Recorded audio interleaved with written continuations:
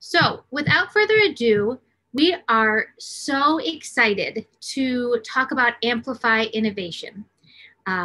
It was formerly known as Tech 20XX, whatever that year might have been. And it's always been kind of a shining star for us. We love providing a platform for which students can share their stories, and who doesn't love celebrating what their learners can do.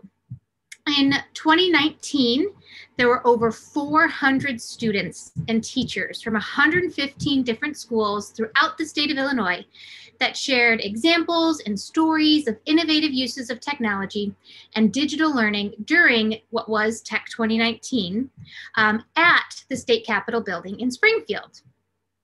We were so grateful for the support from all the senators and representatives who visited this technology showcase throughout the day, but the true highlight of the day was the students being engaged with the elected officials, inviting them to see meaningful learning experiences through a student's perspective. There was so much connection and storytelling, and the kids really felt empowered. 2020 then happened, and it wasn't exactly the same. In 2020, instead of meeting with those individual representatives at the State Capitol building, we were kind of shut down already. And so instead, IDEA put together a series of books that were authored by the students themselves. So instead of being at the State Capitol and talking with the representatives, they wrote individual chapters of a 3-series book. And the books are entitled Student Voice in the Classroom, Student Voice in the Community, and Student Voice at Home. And it was just so amazing to see the students come alive in their writing and their creativity and their storytelling.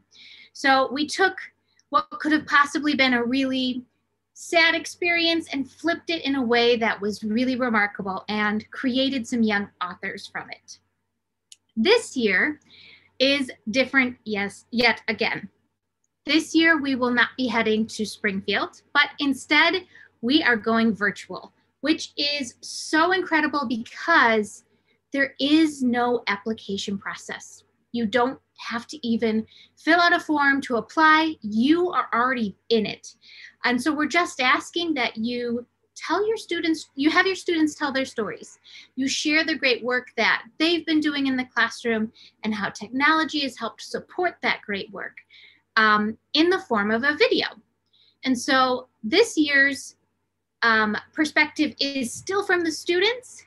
However, the students are going to become these media experts and create a no more than 10-minute video, which we will share with all representatives throughout the state. And then we will have a live meet and greet. To help you kind of conceptualize this and build this into the work you're already doing though, we have created some lessons for you to use as a framework.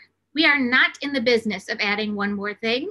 And so that is why we are proud to share a unit that kind of guides teachers and students to participating in Amplify Innovation. So this year, let's see why my picture's popping up. Well, there's usually a graphic here. It was like 30 seconds ago, but I'll show that later. So this year, we've created a unit plan called Pass the Mic. I am on the IDEA Illinois website.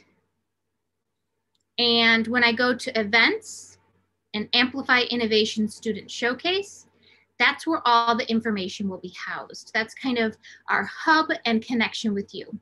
So the first thing, and you should have received this in your email already, is the Pass the Mic unit plan. This is standards-based and aligned to the ISTE standards as well. And it walks you through a way of introducing the idea of empowering your students and leveraging technology to pass the mic to them so that they can showcase all of the learning that they've done throughout this year, throughout last year, and how technology has made that possible for them. So the unit goal itself is to connect our learners to the world, is to break down those 4 walls of their classroom and Help them feel like what they're doing is making a difference. We want them to become advocates of their learning and showcase the skills they are learning on a much bigger platform than just their classroom. The overview of the showcase itself is that it will be virtual. Students will be creating videos in whatever tool they like, whether it's just the camera app on their phone, or perhaps it's a tool like WeVideo or Book Creator or Loom, any screencasting tool that they're comfortable with or you're comfortable with. We want you to be able to use that as a means to communicate. So we're not saying you have to make it in a specific program. As long as it's a movie file, we're good to go. So let's take a look at the unit itself. Lesson 1 is all about students as advocates. So what that process looks like in order for students to become an advocate of their learning and take ownership. This is aligned to ISTE Standard 4A. Students know and use a deliberate design process for generating ideas, testing theories, creating innovative artifacts, or solving authentic problems. So you see, it's not content-based, nor is it age-specific. So what I've linked here is a slide deck that you can either go through on your own, pick and choose, cherry pick what works for you, or share directly with your students. Take pieces out, make copies of it, however you want to use it, it is yours to use. But the whole point is for students to become advocates over their own learning. So the innovative designer standard is what we've just talked about. And this entire lesson or this entire unit was based on the work of Dr. Sausan Jabber. And what she says is, what we do not say is as important and as impactful as what we do say. And so it's important that we share our students' voices with the world, because the silence often speaks louder than what we are actually saying. So the first step in this process is reframing the traditional classroom. We've already done that. We've been doing that. The pandemic forced our hand in many ways, but it's also a mindset shift. So instead of thinking, what can I provide for students? What can I do for them? Think about, what can I do with them? What skills have I taught them up until this point that's empowered them to take on a new step within their learning? How can I include them in the conversations when it comes to planning and adapting lessons? And what tools can I leverage to support this mindset? The process itself has 3 steps, and the 4th is more of resources for you. So to get your students to become empowered advocates of their learning, first, they have to examine what it is that they're doing.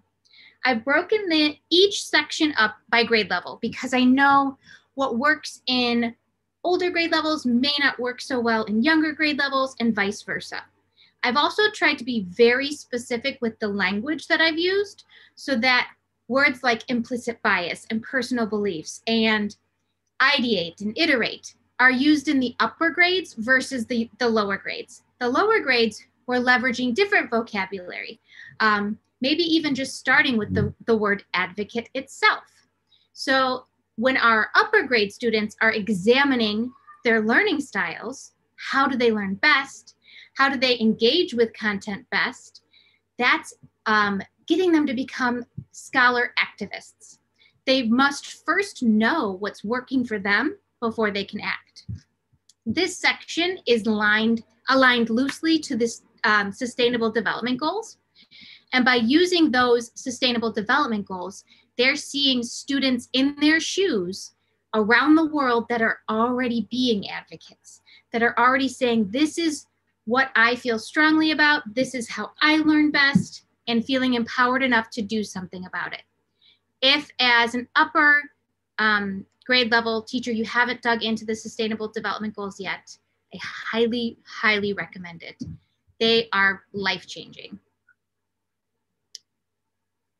So in addition to examining their own implicit bias or their predisposition when it comes to learning, there's also activities that I've created that students can either walk through on their own, or you as the teacher can lead. So there are the sustainable development goals that I just showed you. So upon seeing them, what are your students' initial reactions? They could perhaps blog, write a journal about this, podcast. Do the issues that are in the sustainable development goals affect you? Why or why not?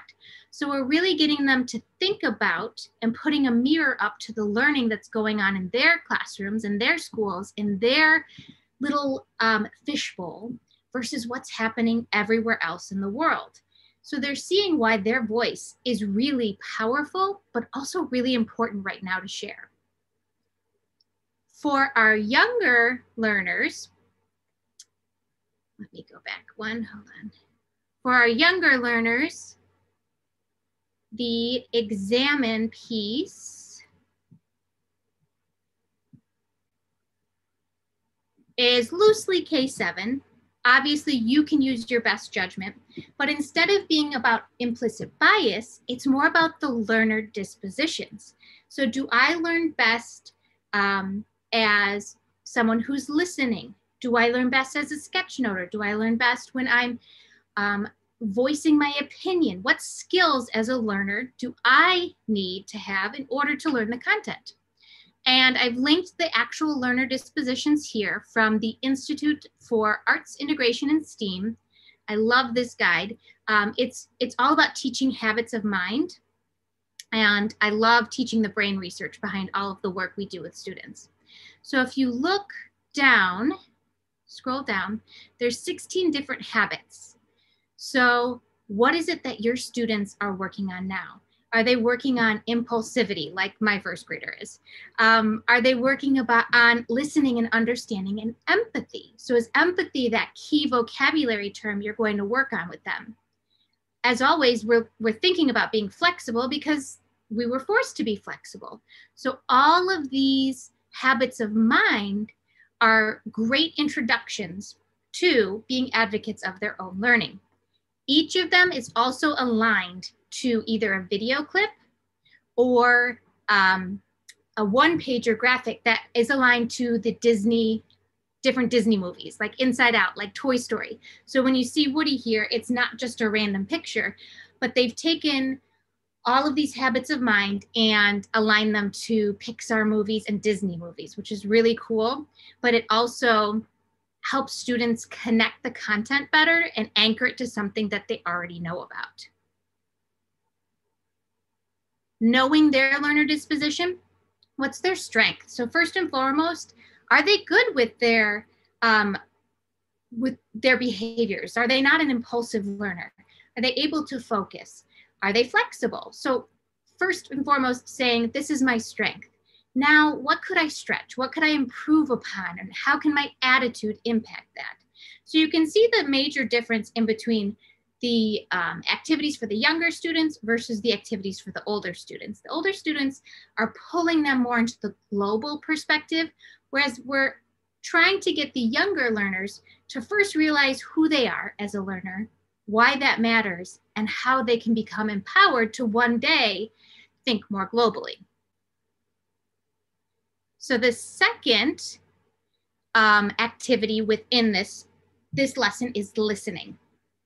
And there's an activity called the force field analysis, which is really cool to do with students. And you can ask them to create kind of a mind map of the process that you model for them. So first, you ask the students to identify a goal that they've had this year within school.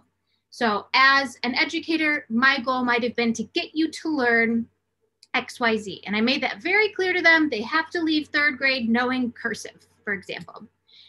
Then you articulate and break down and analyze how they met that goal, how they didn't meet that goal, what you did as a teacher to get them to make that goal, and provide a description of what that success looks like. So they're mind mapping, they're showing in pictures and drawing the steps of the process that you took for that goal to be successful. And then you can have a conversation about their process when it comes to what they saw themselves being successful with. And then that's where the idea of metacognition comes in. So thinking about their own thinking and why that's so important and impactful for them to do right now. And then for our upper grades, it's all about authentic feedback and connecting with their peers. So figuring out who in their life impacts them, whether it's advertisements or the people they go to school with, their teachers, their family, and then also trying to open up their pool of who impacts them to a greater audience, understanding the unique situations that others may be in right now that don't come from the same background as them. This enables them to become a change maker. So that's the next level. They're advocates, and then they have to become learners beyond themselves. And the activity for them is this awesome TED Talk called The Danger of Silence by Clint Smith. So it's just a matter of them watching it. It's a quick one and reflecting on it. And then I have curated a YouTube playlist of a bunch of different podcasts. And the idea behind this is they determine, what did they connect with? Why did they connect with it? Was it the content? Was it the delivery? Was it they related to the speaker? And how could they leverage those things when they go to create a video to share their story? Do they need to be funny? Do they need to be more open-minded? What from these podcasts can they kind of take away and use when they're creating their video content? And maybe it's also the non-examples. Maybe the things that didn't resonate with them are things that they're going to try not to do. And so that's all about empowering them to find what works.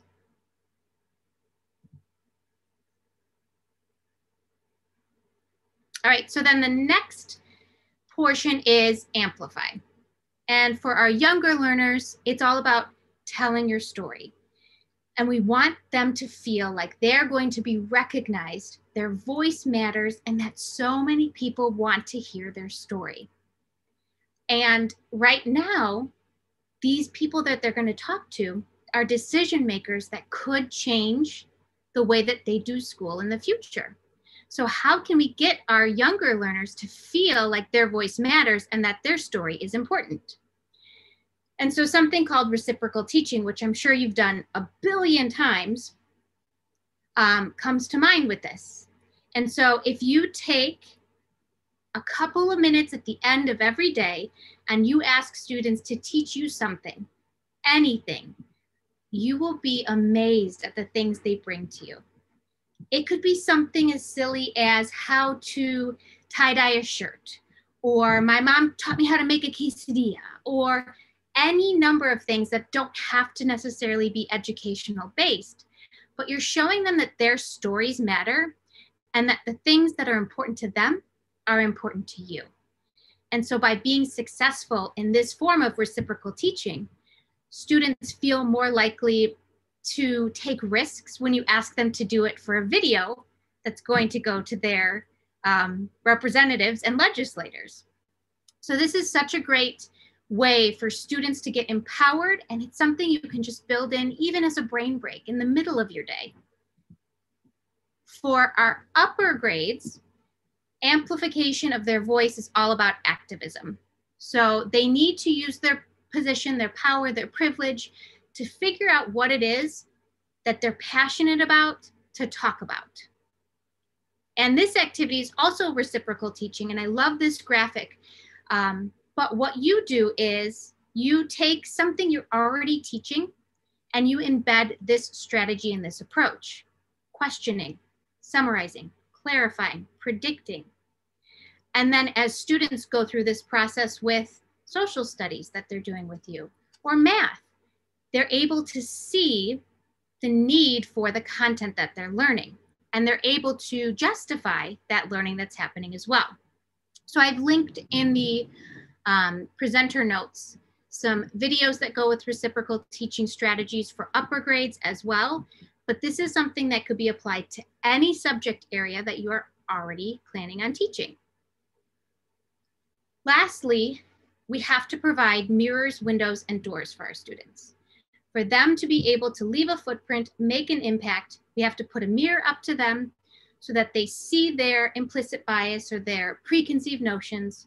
We have to give them a window so they can see someone else's, and a door, which is Amplify Innovation, to make a difference about it. And so what I've done, actually Dr. Jaber has done this for us, is curated some resources technology-wise that allows students to do this. So whether it's Flipgrid or Google Docs or taking pictures of things, mind mapping, there are ways that students can leverage technology to help them become advocates over their learning. So that is all in lesson 1 within this shareable unit. So you can kind of layer it on the work that you're already doing in your classroom. I've also linked her presentation called We Are Here, which is more on social justice and equity. So if that's something you're interested in, cultivating your students as advocates, that's an amazing presentation as well. But I'll pause for a second and check the chat to see if there's anything that I need to add. Looks like we're all on the same page so far. And big thank you to Whitney for helping me manage the chat and adding those links. All right, so let's pop over to lesson 2. And if you know me, you know that I love Kevin Carroll. He keynoted IdeaCon, he brought the house down at the end. His passion is contagious. And so lesson 2 just made sense to utilize his work. Lesson 2 within this unit is aligned to ISTE Standard 1A. Students articulate and set personal learning goals, develop strategies leveraging technology to achieve them, and reflect on the learning process itself to improve learning outcomes. That piece is very important. So many times we get crunched for time and we pull out that reflection piece because we have to keep going. So this lesson is all about finding your passion. What in education, what in my classroom this year really inspired me? What was that spark? So I've created another slide deck for you to use. And I definitely recommend going through this with students. But if you're not one to do that, I also made videos for you so you could just share my videos. But we're thinking about this through the lens of, or through the perspective of, what stuck with me from this school year? And I think that's a question that could be asked of first graders and 12th graders. What's that content that you were like, ooh, this is gonna be fun?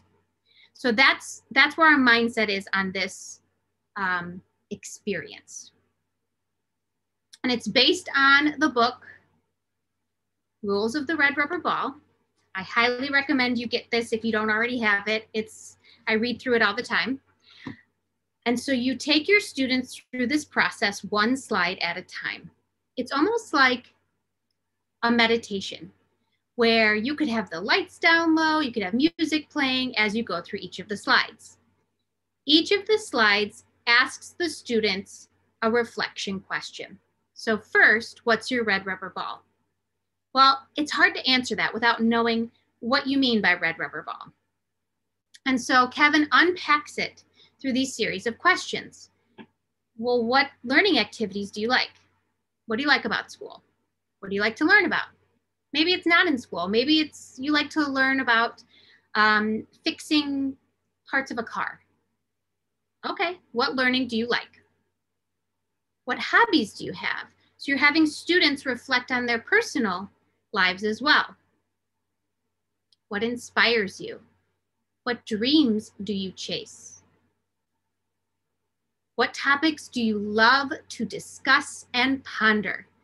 This is one that my husband could not narrow down because he could talk about anything. And I'm sure you have students like that too. But when that topic comes up where you're like, okay, we're gonna talk about Grey's Anatomy, you're like, I am here for it.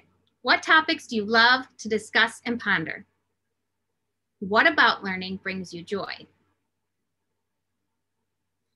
So the big thing to focus on is when you don't have to focus on anything at all, where does your mind wander to in school? What do you think about when you're daydreaming? That's your red rubber ball. For Kevin Carroll, it was a basketball. That's the red rubber ball for him. That's what saved his life because he poured everything he had into playing basketball. He had to do his homework so he could play basketball. He had to exercise so he could play basketball. He had to eat right so he could play basketball. So what of your students do they focus on? Are they passionate about in school that sets them up in life to succeed? I have to do this because I'm so passionate about whatever the case may be.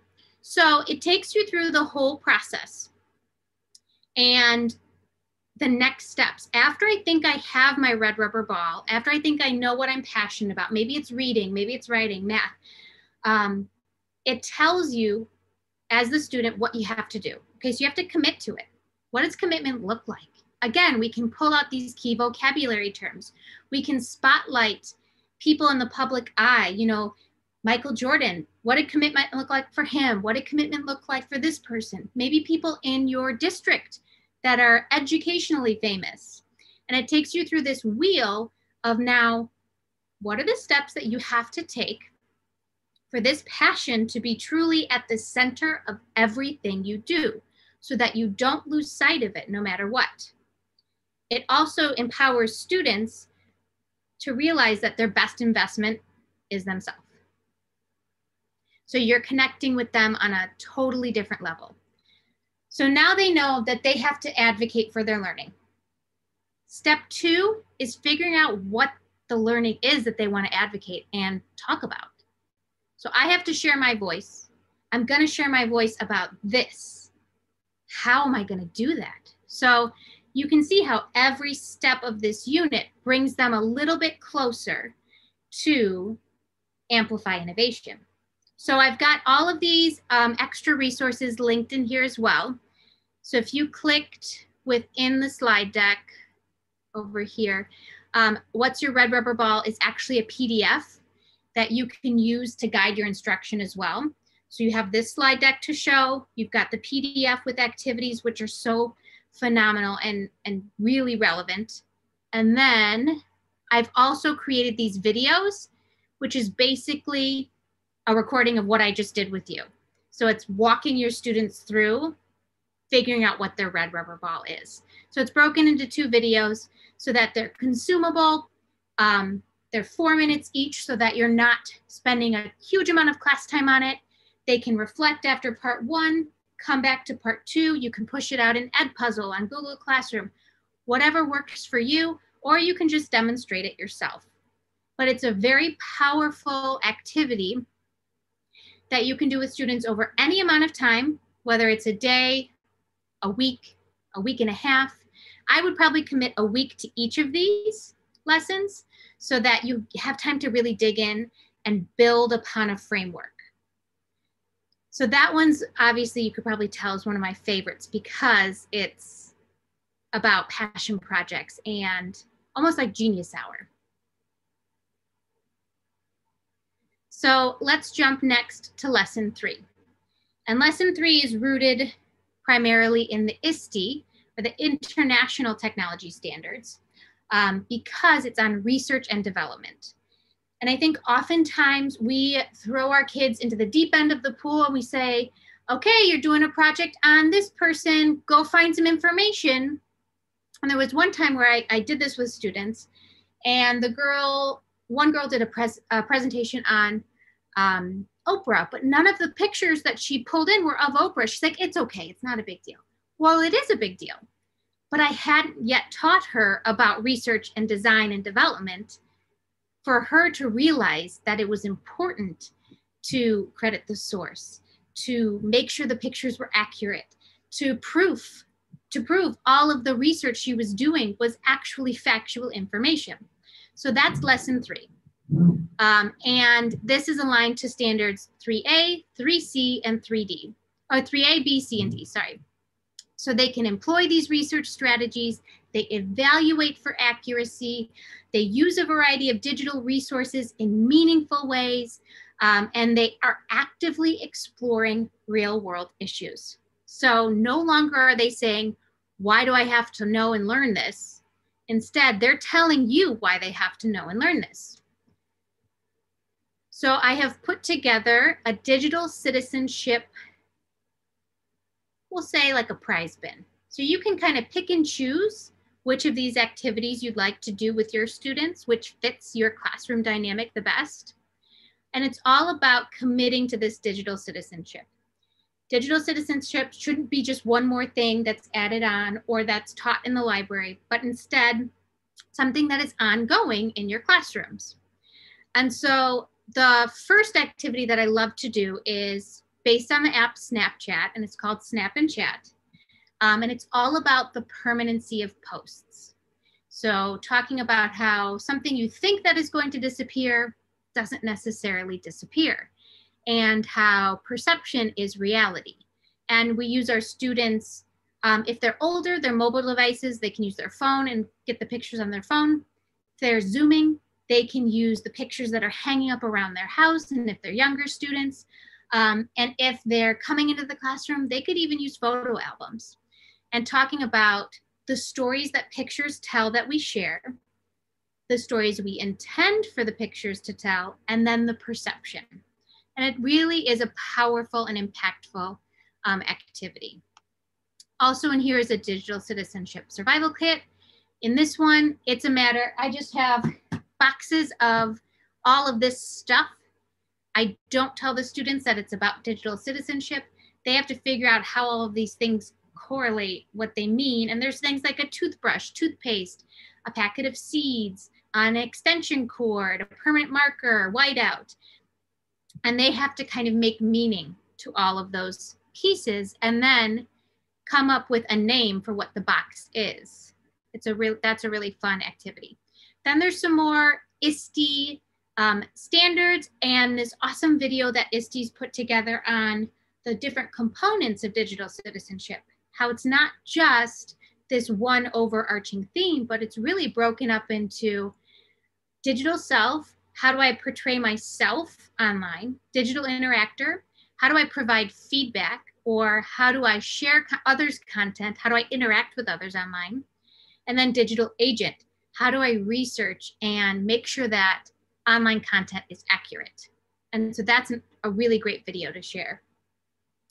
These are the different indicators underneath the digital citizenship standard, which again, you can break apart at the upper grades and talk about which one is going to impact your passion project that you're sharing. So a bunch of different activities that you can use. And then this one I think is the most useful because it is a Wakelet that I've curated.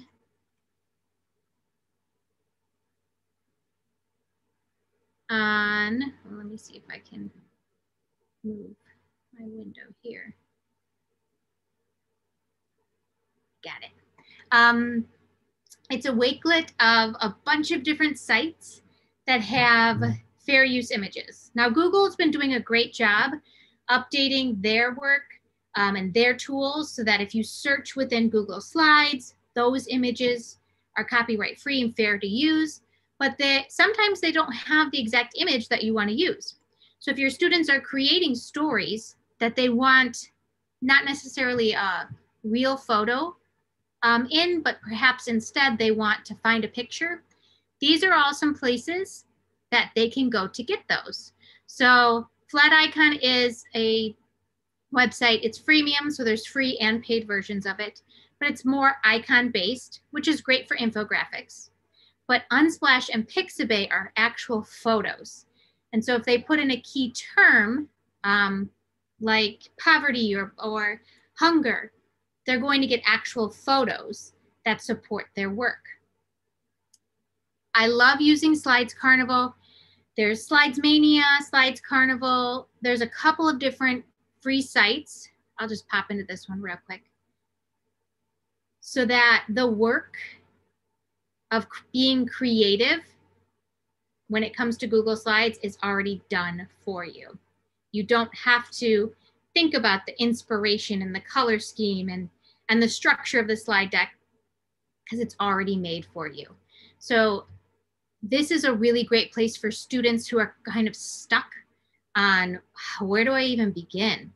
Send them to one of these places and then automatically it's downloadable into PowerPoint or Google Slides. So when we scroll down here, I can download it in Microsoft or Google.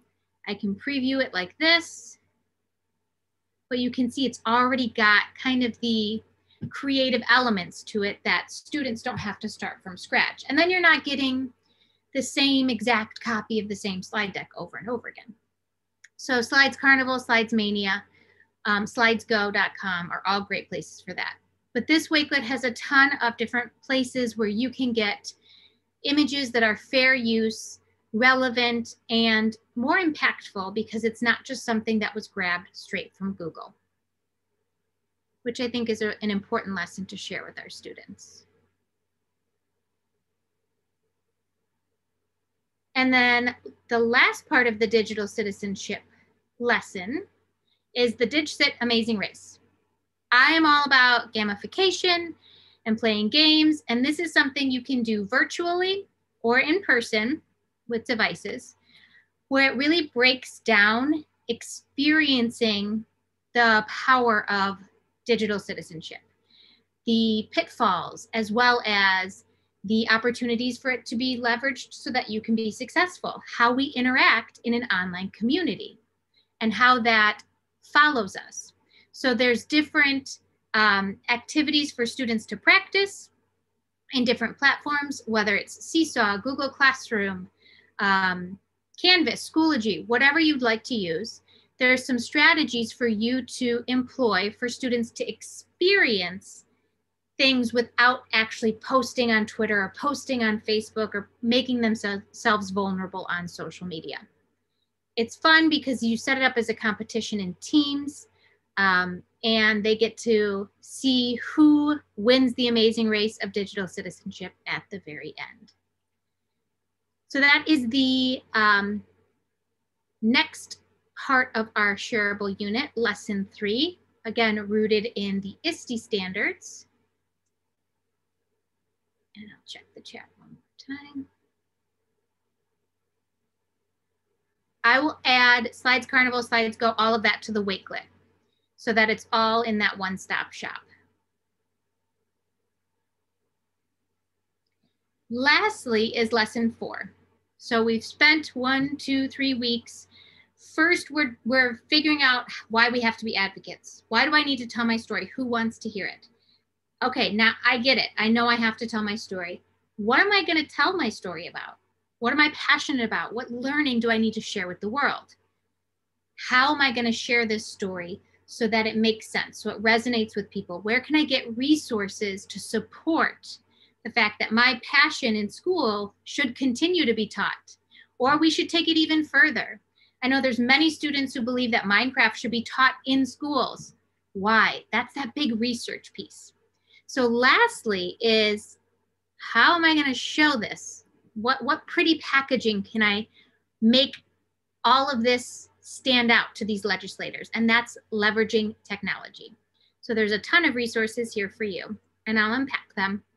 But it's based on the ISTE standards 6A, B, C, and D.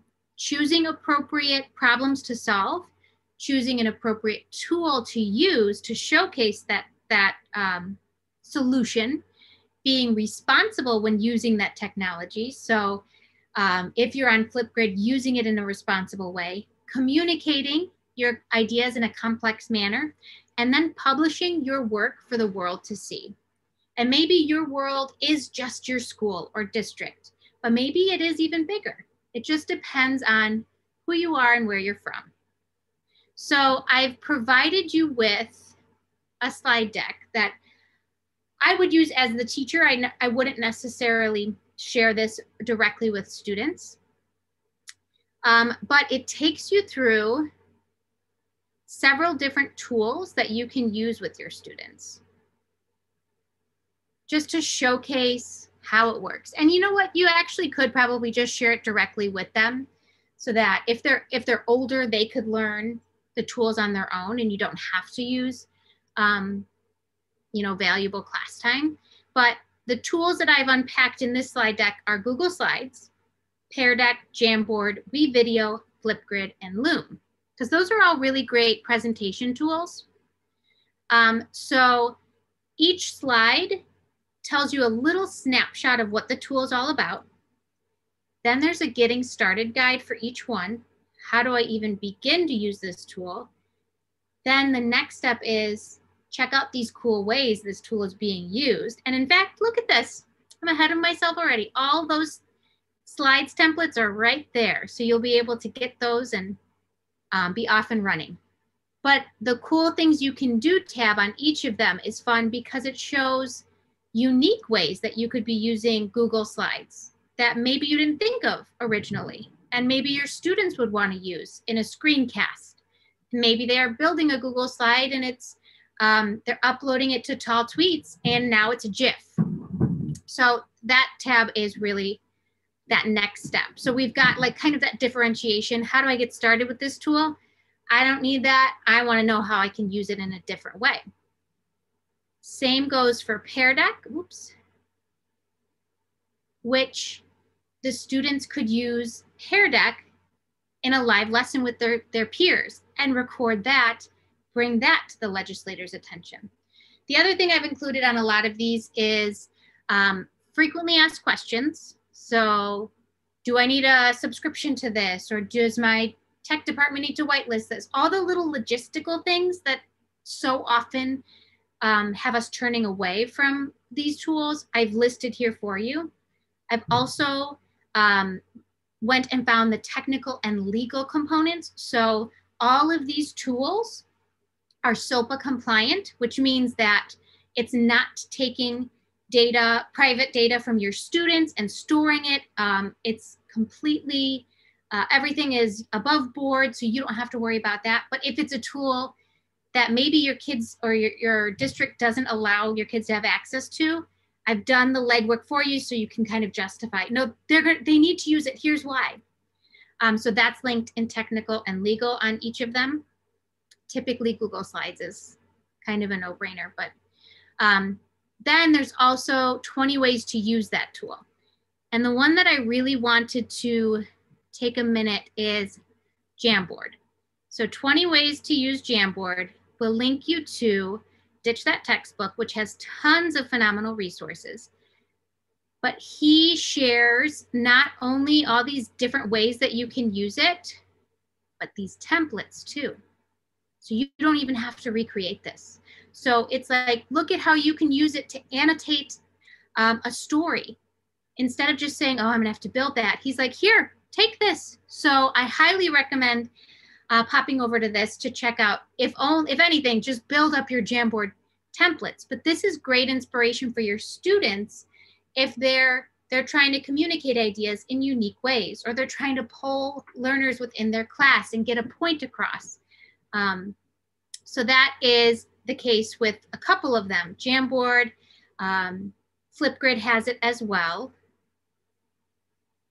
And then, so 40 ways to use Flipgrid. Flipgrid is like limitless, but also, before I get ahead of myself, it also connects with all of these amazing tools. So even if you're not ready to dig into Flipgrid, maybe you're like, huh, what's this Wonderopolis about? I love Wonderopolis for K-5. So maybe you'll find a tool instead of one of these big ones. But then a screencasting tool like Loom is just kind of an easy way for your students to showcase their work. So it's almost like what I'm presenting right now in Zoom. You see me, but you also see my slides. That is what Loom does. It's free. It's super easy to use. Students can draw while they're writing. They can have multiple presenters, bring in presentations. You can see how many people have viewed it. So I love using the tool Loom for recording presentations or instructional videos. So first, and giving credit, Slides Mania. That's where I got that cute template.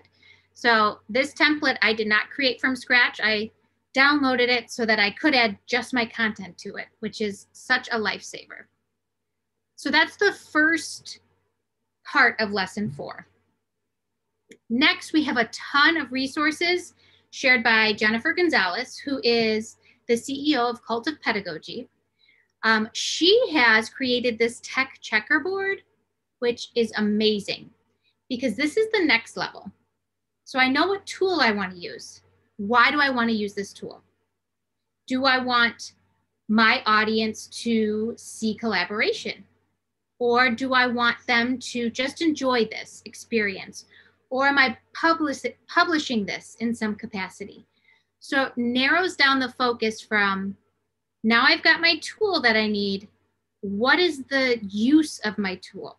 What's the purpose of it? And maybe it's not a good fit. Maybe it's like, ooh, I really want them to see how my teacher has personalized learning, but I don't think that the tool I picked supports that. So this is just narrowing that focus. She also has a blog every year, EdTech tools to try in whatever the year may be. And so she narrows it down to 6 different tools. She's got this huge guide of tech tools that she's constantly updating, but that is a paid resource. So I put a little asterisk down here. That is something that isn't free. If you buy a license for it, you can only use it for your own classroom. You can't share it with other teachers. There's multiple licensing opportunities for purchasing, but if you just purchase the one, it's just for you. But a good alternative to that is from our friends at Book Creator. And Book Creator has an ambassador program, which is so cool because they collaborate on all the amazing ideas that they're doing with Book Creator. And they have put together this epic book of web tools. This is free. This is shareable with students, whether they have a mobile device or a computer. It's web-based and app-based. And I'm going to flip through it. The table of contents has everything listed that is included in this book. So when I first looked at this, I was like, whoa, that's a lot. That's overwhelming. But if you go to, after you see all of the amazing authors, look at all these people that contributed to it. I mean, that's pretty cool that these people from all over the world got together and added their little experiences to it. So once you're ready to dig into a tool, it really breaks it down nicely.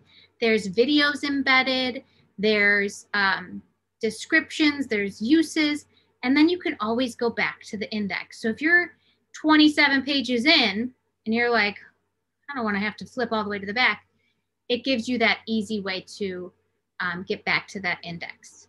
So there's tons, this is chock full of tons of different resources. So if you don't know the resource, don't be worried about letting your students use it. Let them dig through this book a little bit, see what could fit and support their passion project and the story they want to tell. You don't have to know every single thing about every single tool that your students are working with. So let me check the chat one more time before I go on to the next.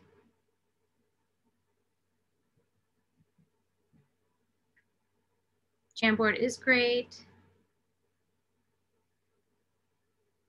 I love Storybird.com. That one's awesome. I've heard many good things about Storyboard, that as well. Cool. I love how you all have different. Yeah, free is key. It makes a difference. So lastly, some frequently asked questions about Amplify Innovation. So this unit is meant to help build your confidence in passing that mic to your students. You've empowered your learners so far this year and last year in such incredible ways. That should be celebrated. Your students should be recognized, as should you. And so Amplify Innovation is the perfect place to do this. When is this taking place? It's May 11th. That is the live meet and greet. It's happening in a place called Wonder Me. Wonder Me is a It's so fun. It's like a virtual lounge. And when you log in, it looks like this. And you'll see like each person that logs in, they have like a little icon. They're able to pop in and bump into each other, and then they can talk to one another in their little circle. In addition, I could send a message directly to somebody within WonderMe, or I could use the chat. The chat itself will send private messages, so to individuals. It'll send circle messages. So if you're there with your students in a circle, you could send just your students a message, or you can send a message to everybody in the entire room.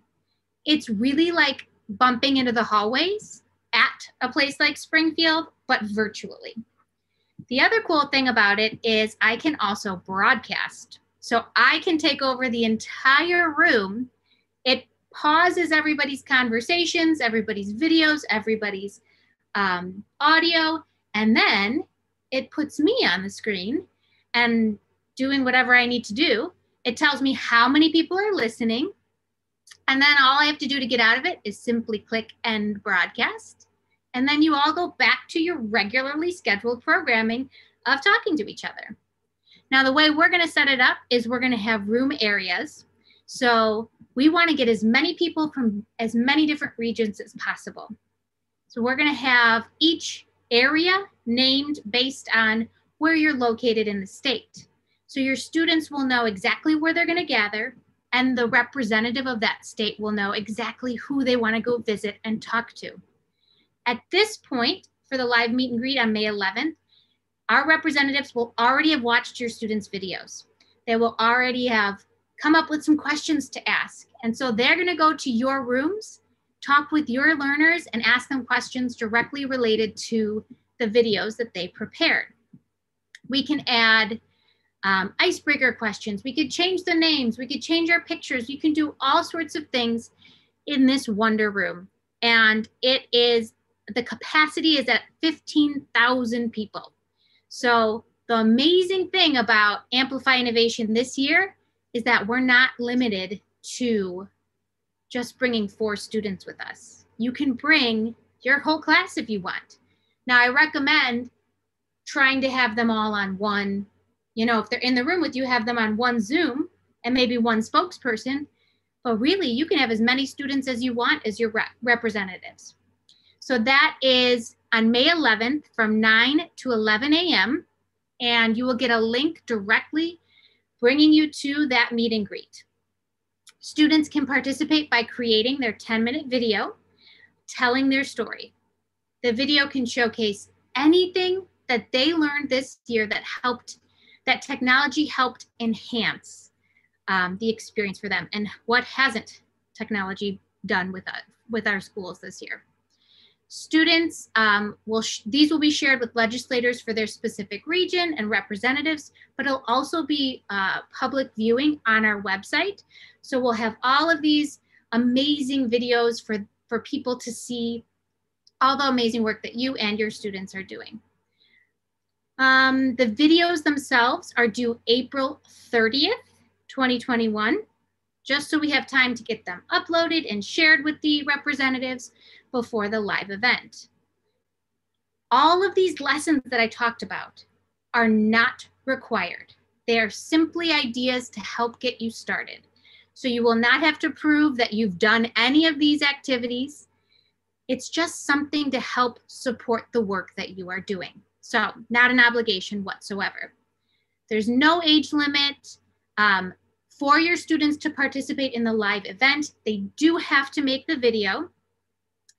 And at the live meet and greet, like I said, it'll be the legislators and representatives talking with your students, asking them questions. Maybe your students give a brief recap of their video, but talking about themselves and what they're passionate about. And that's about it. If there are questions, I also put at the bottom where you can reach us via email. But that is the unit plan in a nutshell, unpacked. So questions, comments, concerns, please feel free to drop them in the chat. I will also Whitney's done an awesome job sharing all the links to everything here. Again, remember, it's also all published on our website for you to be able to visit. And then lastly, before I forget, the link to your PDH for joining me today on this 1 hour unpacking. We are going to give you a follow-up email with all the links, the recording to this session, because like I said, I'm sure you want to hear me talk for another hour again, and any other relevant information about Amplify Innovation. All we ask is you spread the word so that your students' stories can be told and the great work that you are doing can be shared on a platform that it deserves to be shared on. So that's all I have for you. If you've got questions, I'll hang out. Drop them in the chat if needed. Come off mute if you want to chat. Thank you so much for all of the work that you're doing. Your tireless efforts are not going unnoticed. We appreciate you.